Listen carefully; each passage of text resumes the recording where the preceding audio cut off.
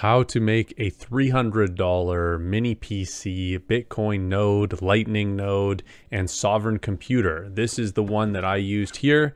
This is going to be an ongoing series. I'm going to do just small, short videos of each single step so you can follow along step by step and not get overwhelmed by an hour, 2 hour long video, but just pick out the pieces that you want to do with this using StartOS, which is a free and open source software provided to us by Start9. Start9 actually sells hardware with this operating system already flashed on it, and they've done a lot of due diligence about making sure that every single piece of hardware within their servers is open source and, you know, the most sovereign that it can be. So if this ends up being too much for you, if you don't want to go the DIY route, even with my guide, I would recommend still checking out Start9 and just buying the actual hardware that they sell, and included in that is a lot of support. So if you do run into any sort of issues, you can get a real professional to help you through this.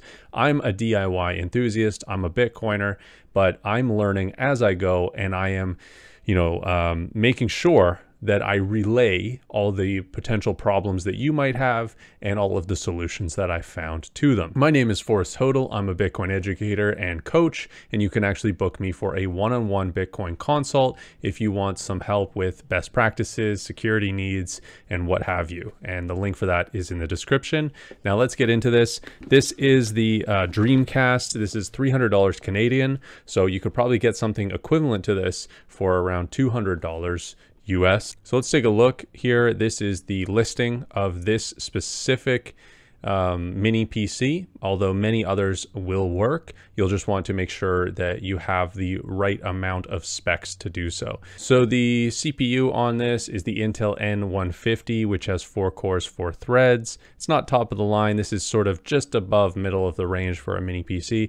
We have 16 gigabytes of DDR4 RAM and a 1 terabyte SSD that is an M.2. And basically that's about it. It has a nice amount of USB ports. Here we're taking a look at the minimum OS requirements for the Start9 DIY. So we need to have a single CPU core, 2 gigahertz, 4 gigabytes of RAM, 64 gigabyte storage, and Ethernet ports. And recommended is quad core, which we have, 8 gigabytes plus RAM, which we have, and a 1 terabyte storage. The storage is the main thing that I would upgrade on this specific mini PC. If you're in a different region where you could get a mini PC that already has a 2 terabyte drive, or you could upgrade to a 2 terabyte drive. That would really help future-proof this hardware a lot more, considering that the with mine running a Lightning node, running a Bitcoin node, I really don't have very much space left on that hard drive because the Bitcoin node takes up so many gigabytes. That's probably all you need to know. Let's get into the install now, and we're going to go step by step on flashing StartOS onto your mini PC to start you off with getting a Bitcoin node and sovereign computer setup. First thing we need to do is go to start9.com, go to docs, and go to DIY, then select x86 ARM, or just click the link in the description that will link you directly to this. There's a bunch of useful information. You're going to want to follow these steps step by step. And the first thing you'll do is you'll go to the GitHub release page at the near the top of the page. Go down to the bottom, and you'll want to select the x86 64 non-free ISO or the 8664.ISO. My understanding of the difference is the non-free works for some mini PCs or DIY setups that have some non-open source components of it.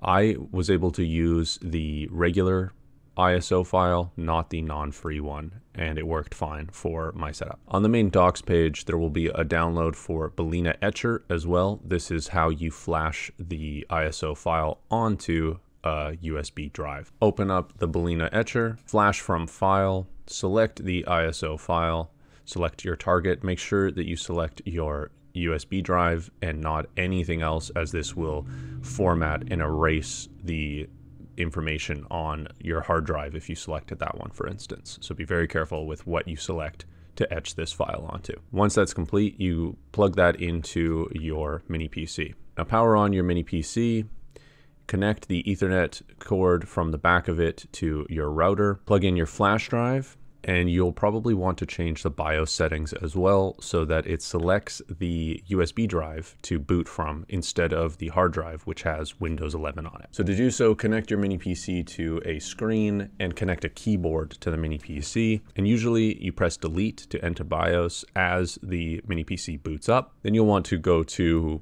your boot section and your boot option, and you'll select the USB drive as your option 1, and then you can disable the option 2, which will be the Windows boot from the hard drive. Then you'll want to restart your mini PC and it will start booting off of the flash drive. Now I ran into some issues when I first did this, and there was some sort of graphic interface error or something like that. And what I did was I actually unplugged the HDMI cord from the back of it and just retried it. And this is what fixed it for me. I don't know if it was just, I was more patient with it and I allowed it to operate longer, or if that was actually the solution.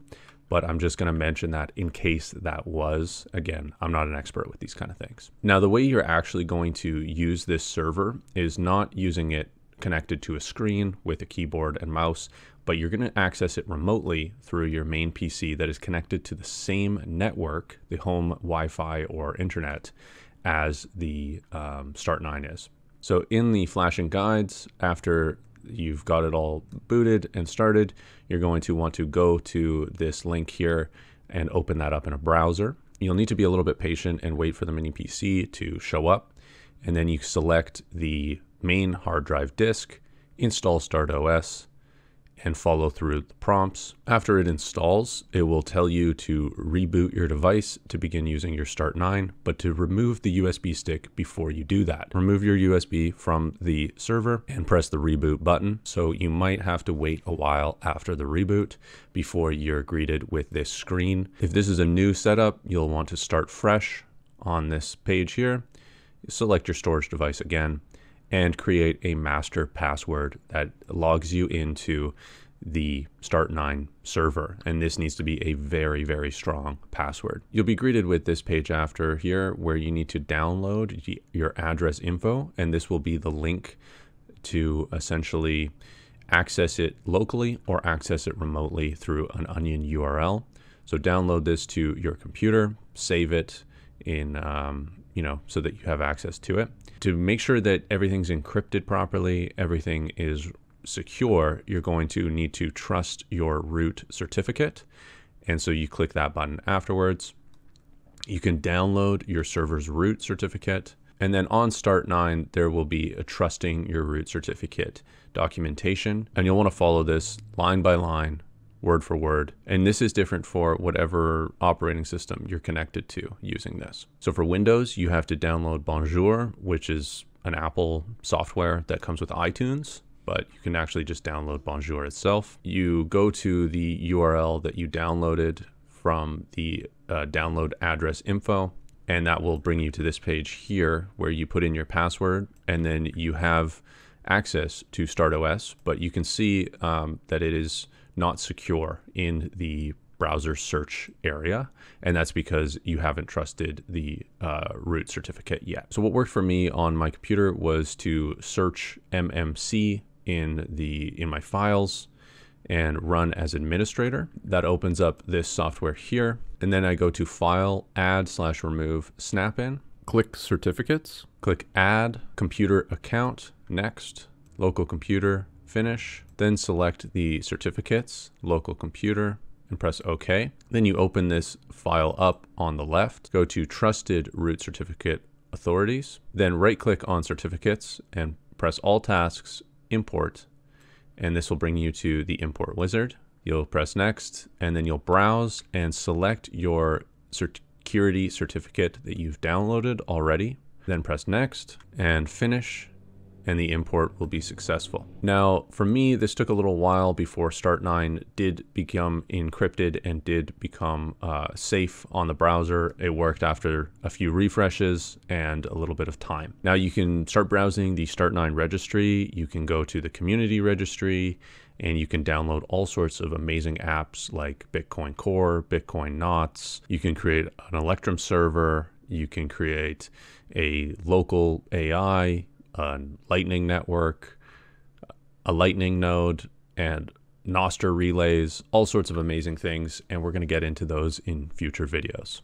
So hopefully that was straightforward enough for you and you're able to do that. There's going to be a lot of videos on top of this, how to set up a node, how to configure something like Bitcoin Knots for spam filtering, how to set up a Bitcoin Lightning channel, Lightning node, and all the other amazing apps that are available on the StartOS system. And again, if you've watched this video and you thought, okay, this is a little too much for me, I would just recommend checking out store.start9.com and getting yourself the server 1 or the server pure, and that includes their customer support, and they'll have you up and running, and it'll be a lot more simple than even this video, which was fairly simple as well.